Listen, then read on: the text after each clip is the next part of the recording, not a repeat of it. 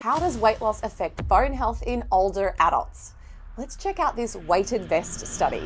Hey everybody, welcome back to my channel, and today I'm diving into an important topic that doesn't get talked about nearly enough, and that is how weight loss affects bone health in older adults. So let's dive into it. Weight loss in older adults can be a double-edged sword. On one hand, reducing excess body fat offers the potential for improving metabolic health, reducing joint stress, and lowering the risk of chronic diseases. But how we get there matters, and caloric restriction, the most common weight loss strategy clinicians use, can have unintended consequences. And one of the biggest concerns is bone loss. As we age, our bones naturally become more fragile. Combine that with fewer calories and often less protein, less mechanical loading, and less activity, and the skeleton starts to take a hit. This is why some researchers and clinicians are cautious about recommending calorie restriction in older populations, especially if it isn't paired with strategies to protect muscle and bone. So that raises the question, are there ways to prevent bone loss during calorie-restricted weight loss in older adults? Now, I know what you're all thinking, Holly, you're going to tell us it's resistance training again, right? But no, it's not just that. And the results of this study might actually surprise you. So I'm talking about strength training and weighted vests. If you've been following me since 2018, you might remember me wearing a weighted vest throughout my contest preps.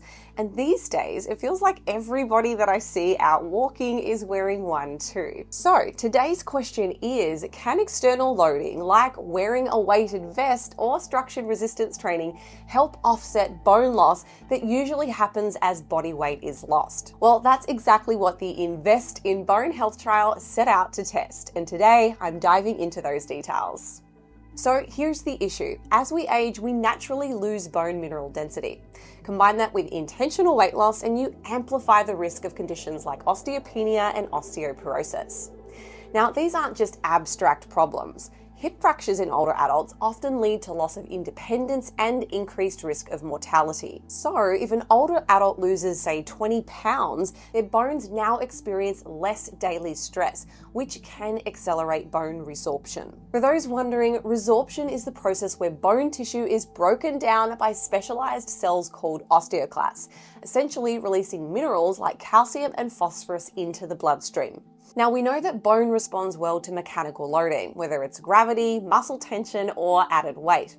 And resistance training has been shown to moderately slow this type of loss, but it's not a silver bullet. And it requires access to lifting equipment, supervision, and consistent effort, factors that can all limit adherence, especially in older populations. And that's why this study looked at an intriguing alternative: weighted vest use. The researchers wanted to know if replacing the lost weight externally, passively, and throughout the day could help older adults maintain their skeletal health without requiring a structured exercise routine. So let's take a look at the methods. What did the researchers do? Well, this was a 12-month randomized clinical trial called Invest, short for Incorporating Nutrition, Vests, Education, and Strength Training in Bone Health. It involved 150 older adults aged 60 to 85, all living with obesity, and were randomized into one of three groups.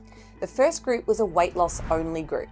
These participants followed a calorie-restricted plan designed to reduce body weight by 10% using a partial meal replacement system.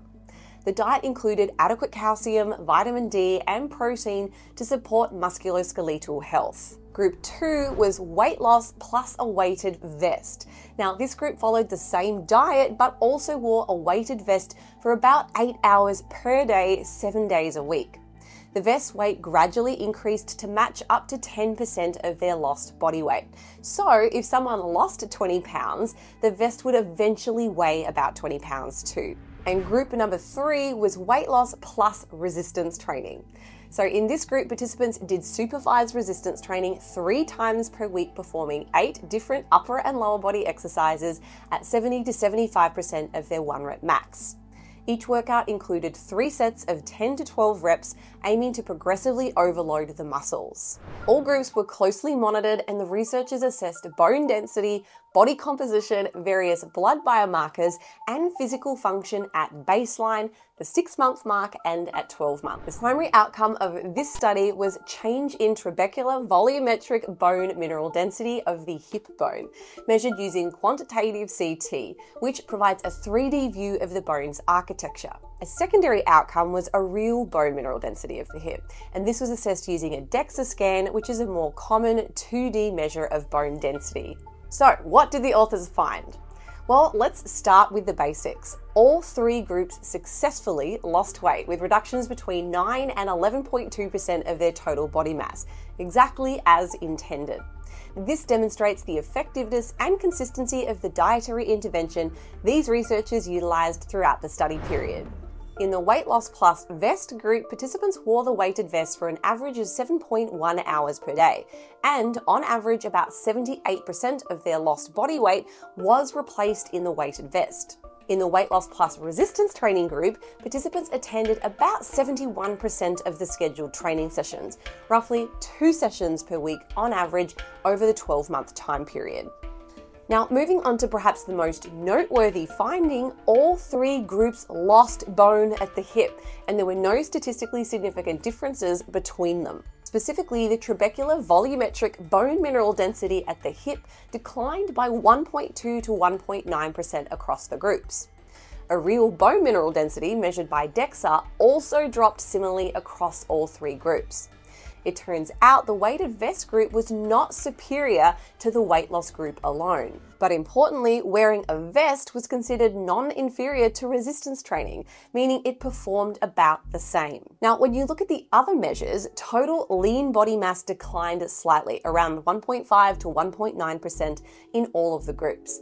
But please keep in mind what I've previously shared on my channel about the inaccuracies of DEXA for measuring skeletal muscle. The resistance training group lost more fat mass and gained more strength, especially in the quads. And only the resistance training group increased physical activity levels significantly over the 12 months. Blood biomarkers showed that bone formation markers, specifically P1NP, increased slightly in both the vested and resistance training groups compared to the weight loss group alone, suggesting a mild biological signal, but not enough to alter the bone mineral density outcomes. So, all this to say, neither intervention fully prevented bone loss, but that doesn't mean there's no benefit to wearing a weighted vest or doing resistance training. Both may still offer valuable functional and metabolic advantages, even if their impact on bone preservation was limited in this study. So, what does this all mean? Well, this study tells us a few important things.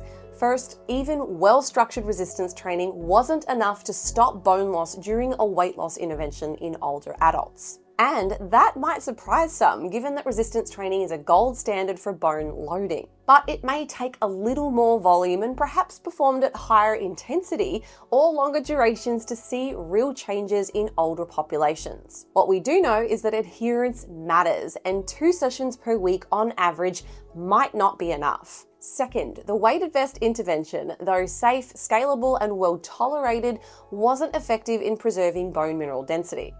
It seems that just replacing body weight externally doesn't mimic the dynamic loading forces that bone gets from muscle contraction during movement or exercise. It's worth noting that all groups received high-quality nutrition, including adequate calcium, protein, and used meal replacements, which likely helped to mitigate some of the bone loss. Additionally, the amount of lean mass lost was lower than expected.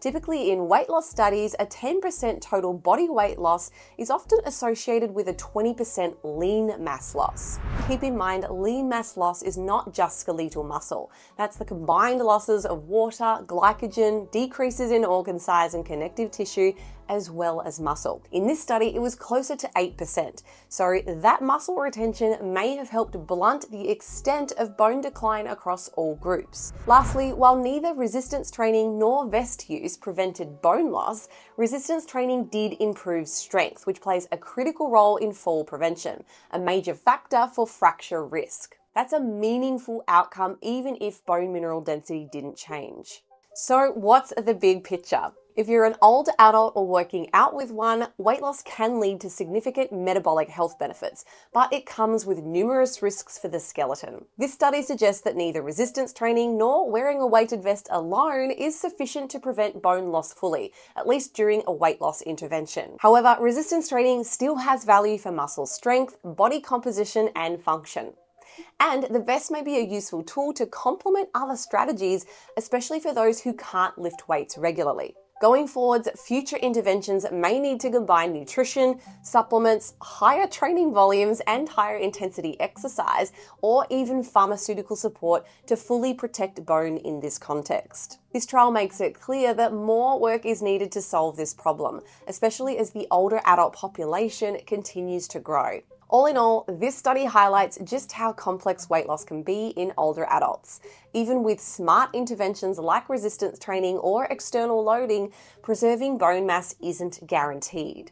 But it also reminds us that muscle strength, movement quality, and fall prevention are also important factors to consider. There is still more to learn, and studies like this help us keep refining how we approach fat loss, especially in aging populations. Well, everybody, I hope you found this video helpful, and if you did, please be sure to like the video, subscribe to my channel, and feel free to drop me a comment below, especially if you work with older adults or have gone through a weight loss phase yourself. I'd love to hear your experience. And if you want to deep dive into more practical, evidence-based strategies for health, body composition, and performance, hit that notification bell so you don't miss out on my future videos. And lastly, if you are somebody who's interested in one-on-one coaching or training programming, jump on over and take a look at my website. All the links are in the description below. Thank you so much for watching, and I'll see you in my next video.